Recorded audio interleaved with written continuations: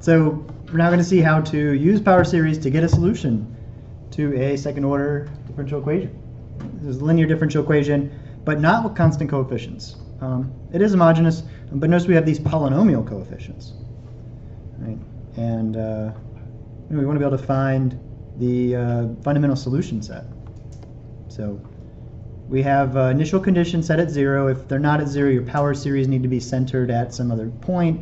Example 3 talks about this. In general, it complicates the formulas. So it's covered there and it's covered in the book, but probably won't come up on any of the practice problems. Since our initial conditions are when x is 0, then our power series is just a sub n x to the n, right? Power series centered at 0. And we talked about the derivatives of that just using the power rule. We're able to bring that exponent n down and drop it by 1 to n minus 1. And in the second derivative, bring the n minus 1 down and drop the exponent to n minus 2. You could always use those formulas when your initial conditions are at 0. Right, and the next thing we did was substitute these into the differential equation. So the whole first half of this should be somewhat a review of the previous methodology. But since a lot of it is kind of new, we're still going to go through it all. So there's the function itself. Here's the derivative. And here's the second derivative. Remember, our goal is to try to shift the indices and change the exponents on x so that we can actually combine all these series into one and factor off an x to the n, something like that. But before we don't do that, we want to distribute, specifically distributing here, the first summation will distribute to the 1 and to the x squared. So this sum times 1 is just that sum itself. And this sum times x squared will give us an x squared in front. So we get two sums from that first one when we distribute. The rest of the equation is the same. No distributing there, right? So far so good. All right, now we want to shift the indices to get x to the n in each series. We already have that with the last one. It's already x to the n there. But let's do it for the others.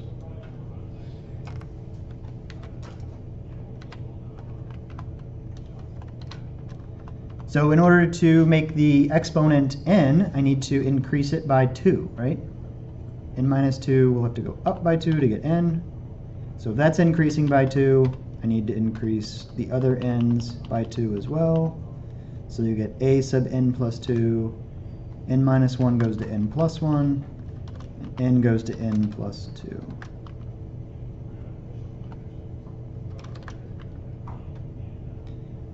Well, where do you want this to start so that they are equivalent summations?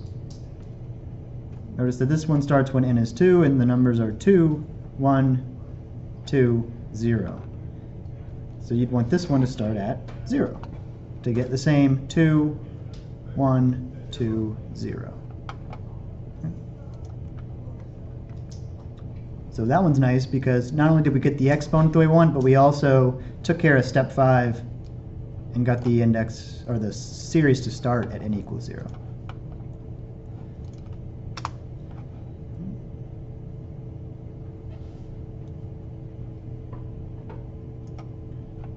Oh, this one. All right. So I think in the previous methodology we maybe had a separate step where we actually brought these coefficients in. I didn't actually do that. So we'll do that right here. So you've got this x squared out front of the second series. You want to bring that into the series. It will then combine with the x to the n minus 2. Just using rules of exponents, we would add the exponents. 2 plus n minus 2 is n. that's going to be the second series. What about this third one? It's got an x out front, so we bring that in, it'll combine with the x to the n minus 1. Adding the exponents, we'll get x to the n.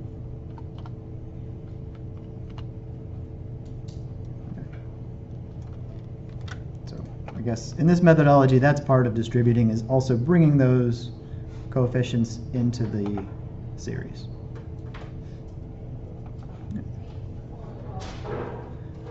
Okay, so shifting index on the second one is now a moot point, right? Actually, the other three, they all have x to the n. So the only one we did need to shift was the one we already did. Make sense? So that first one had the n minus 2, we've got that fixed. The other three all have x to the n, so they're good. All right, now we want all of them to start at n equals 0. The first one was fixed in step 4, that starts at n equals 0. But the two middle ones do not start at n equals 0. So let's see if we can justify them being rewritten, or if we have to take certain terms out and start at n equals 1. This is the second series.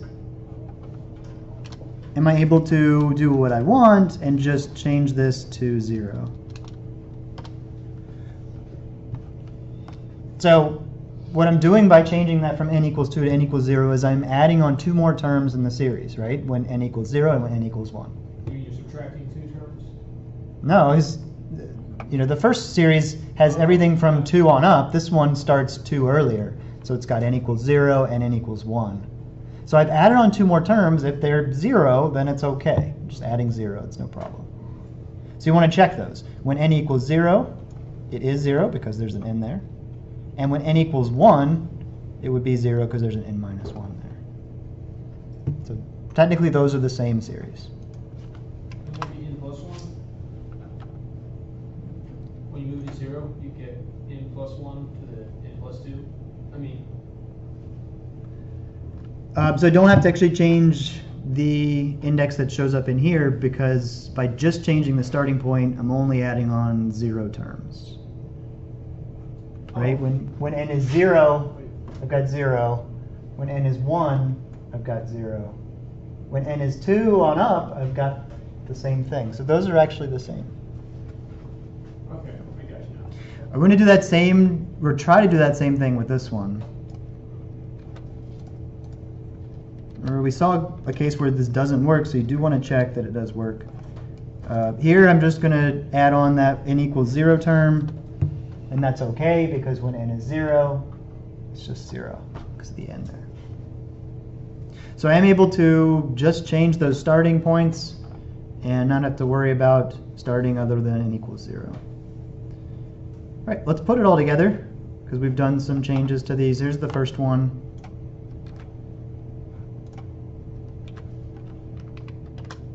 And I believe this is the second. And this is the third.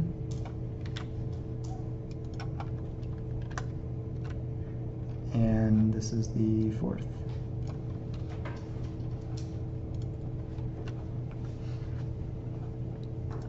So there's our 4 sums. They all have x to the n. They all start at n equals 0, which means we can combine them and factor off that x to the n.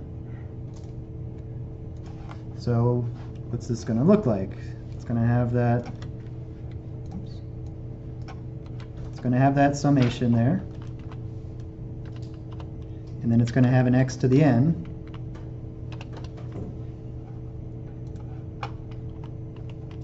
And in brackets, we'll have everything else. So from the first series, we got n plus 2, n plus 1, a sub n plus 2. From the second, we've got n times n minus 1 times a sub n. From the third, we've got n times a sub n. And from the last one, just a sub n.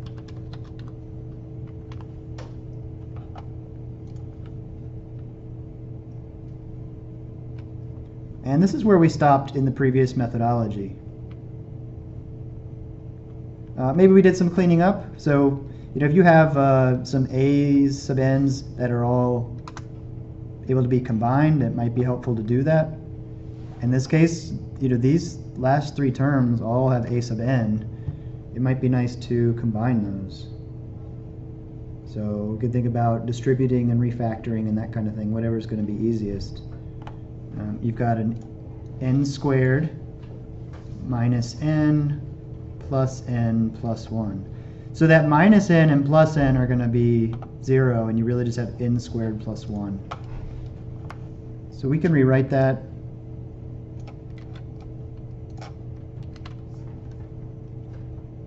as n squared plus 1.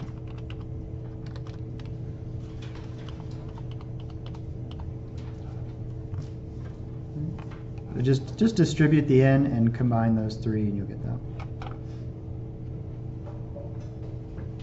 Okay. So the crux of this whole method is that if the whole power series is equal to 0 for every x, then each of these numbers must itself be 0.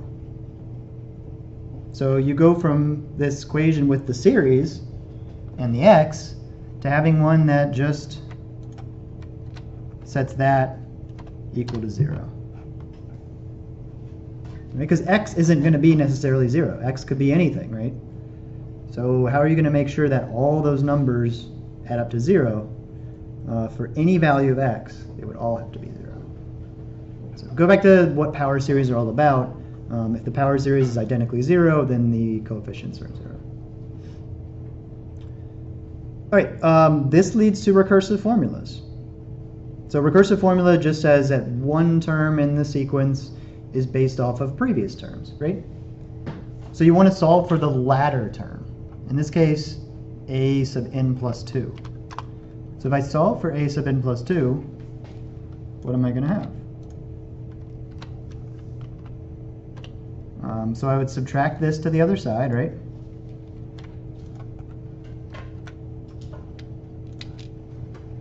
And then I would divide by the n plus 2, n plus 1.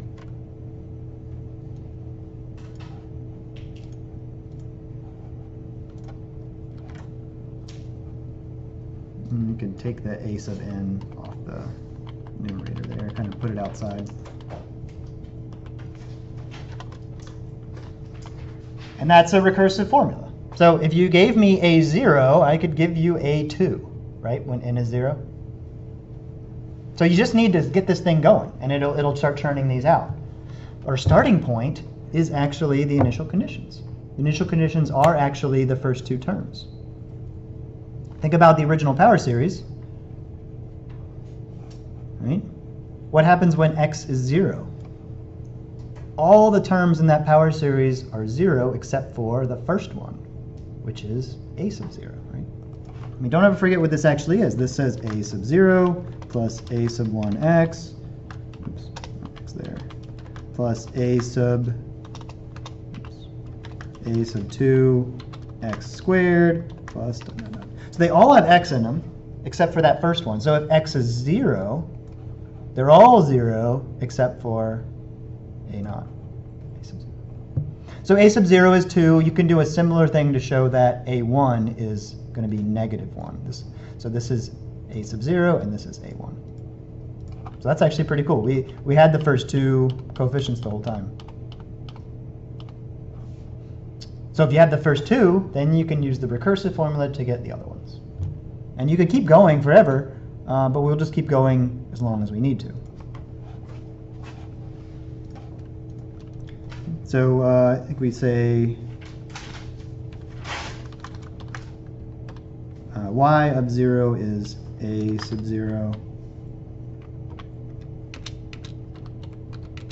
and y prime of 0 is a sub 1. This is just reminding you that those first two terms come from the initial condition. So for our problem, what is it, 1 and negative 1?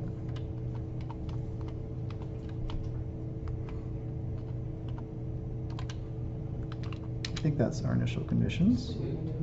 Oh, 2 and -1. All right.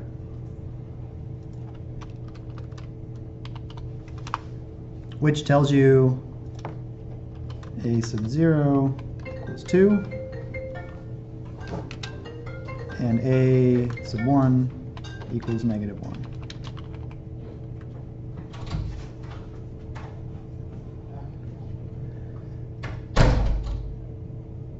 All right, now let's get a few more terms. How many do we want? I don't know. Let's just get 4 or 5 altogether, and then you'll have the idea of how it works to get more.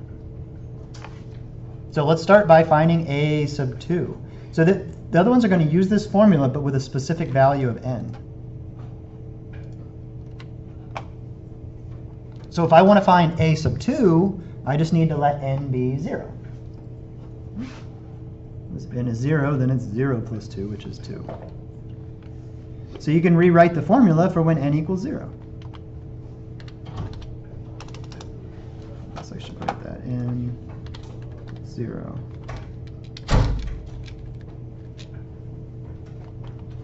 All right, so that's going to make the top just 1. Right? And the bottom will be 2 times 1, which is 2. And that's going to be 0. So it'll turn that recursive formula into one that directly relates A2 to A0. But I know A0, so I can find A2.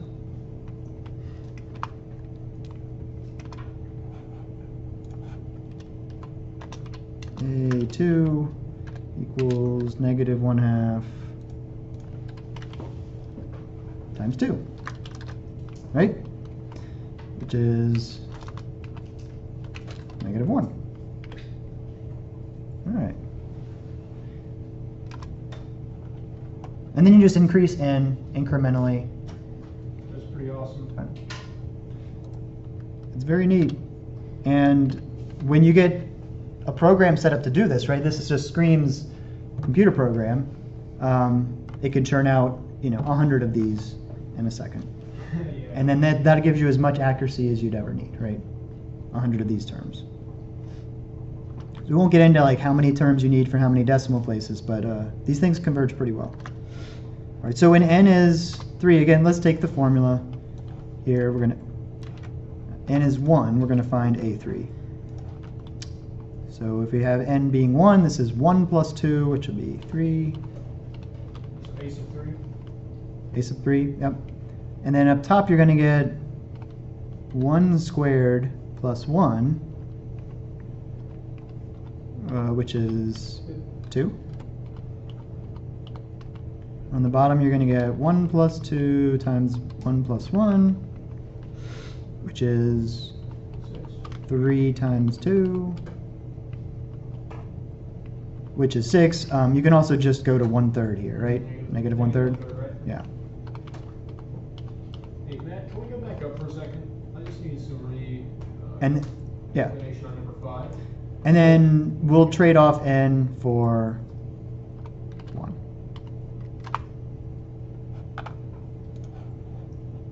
Or did you plug in So we still didn't figure out A3. We got to plug in A1. We know A1.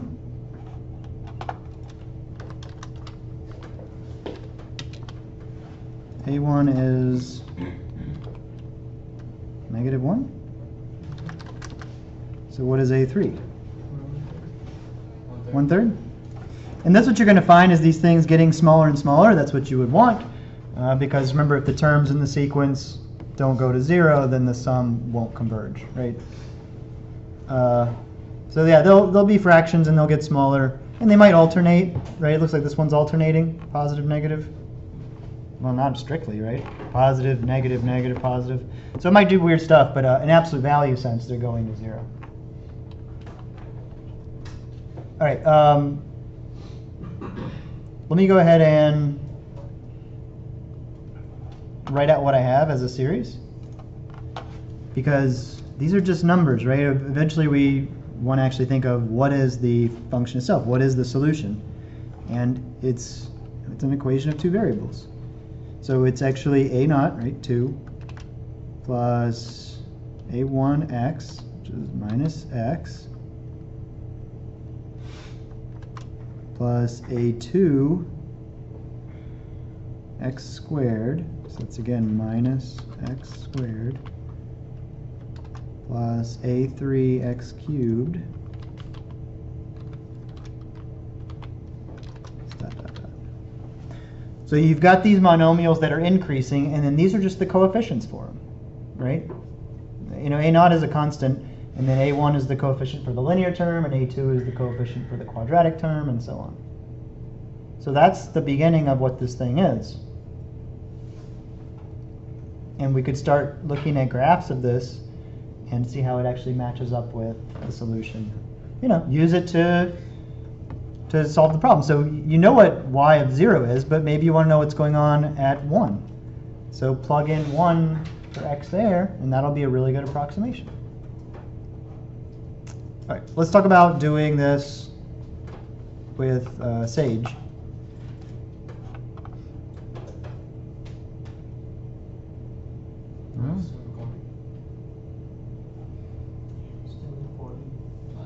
Oh, I don't have it there. All right, well, check the next video for doing this with Sage.